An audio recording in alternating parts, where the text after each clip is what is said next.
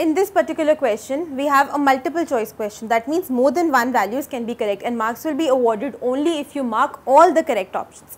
So let us see. It says that a flat rectangular flower bed with an area of 2400 square feet is bordered by a fence. That means we have a flat rectangular flower bed. This is the length, this is the breadth. We are given its area as 2400 square feet. It is bordered by fence on 3 sides and by a walkway on the 4th side. We are given the entire length of the fence is 140 and we have to find all the possible lengths of this particular flower bed. We are not given in this question whether the fence is bordered on 2 lengths and 1 breadth or 2 breadths and 1 length. So we have to take both the possibilities. That means it will be either 2L plus B is 140 or 2B plus L is 140.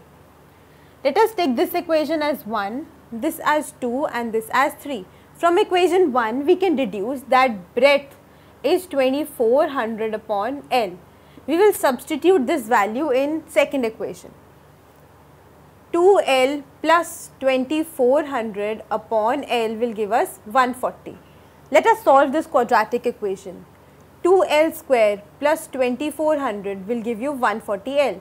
We can divide this entire equation by the common factor, that is 2, which will give us L square minus 70L plus 1200 equal to 0. On solving this particular equation, we can find the value of L, that is 40 and 30. Now, if the value of L is 40, the value of B will be 2400 upon 40, that is 60. If the value of L is 30, the value of B will be 2400 upon 30, that means it is 80. So we can say that all the possible values of the lengths of this particular flower bed will be 30, 40, 60, 80, which gives us options 30, 40, 60 and 80. Let us see another multiple choice question in which more than one option can be correct. We have to find the area for which of the following will be more than 50 square units. That means we have to calculate the area in all these cases and then see that which of these is more than 50. Let us pick up the first case. A circle whose perimeter is 22 units. We know that perimeter is 2 pi r, which is 22 units. That means pi r is 11 and r in this case is 11 by pi. So if you have to calculate the area, it will be pi r square. That means pi into 121 upon pi square. We can say that this value will be less than 50. The second thing, we have a parallelogram whose adjacent sides measure 20 and 200 units. If we have a parallelogram whose sides are 20 and 10, we do not know the height of this parallelogram. So in this case, we cannot calculate the area. Let us see the third thing. We have a rhombus whose perimeter is 52. In this case also, we cannot say anything about the area. So it is not possible to calculate the area in this case. Then we have a rectangle whose perimeter is 50 units. That means twice of L plus B in this case is 50. L plus B is 25. We know the value of L plus B, but from L plus B we cannot find the value of area, which is L into B. So we are not sure of what the area in this case will be. Then we have a square whose perimeter is 32 units. A square whose perimeter is 32 units. That means one side will be 32 upon 4 is 8. Area in this case will be A square, that is 64. So we can say that yes, this square has an area which is more than 50 square units. Then we have a right angle triangle whose hypotenuse measures 17 units. The area of a right angle triangle is half into base into height.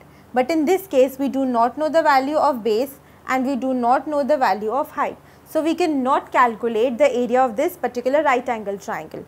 So we can say that out of all these options, the only one that answers this question is this square. That means a square whose perimeter is 32 units, we can say that yes, its area is more than 50 square units. So this is a numeric entry question. That means you have a question and you have a blank with it. You have to fill in the correct answer using your keyboard. Let us see this figure. This is R degrees, this is S degrees. In this figure we are given R upon R plus S is 5 by 8. That means 8R equal to 5R plus 5S. That means 3R equal to 5S. From here we can also say that R plus S is 180 degrees. So this forms our second equation and this forms our first equation. So we will substitute the values of the first equation in the second equation. From here we can say that R is 5S by 3. We have to calculate the value of R. So let us put the value of S. S in this case will be 3R by 5. Let us put this value in second equation. R plus 3R upon 5 is 180. Let us solve this quadratic equation. 5R plus 3R will give you 180 into 5. 8R will give you 180 into 5. From here we can say that the value of R in this case is 112.5. This is the value that you have to input in the box that will come in the numeric entry questions.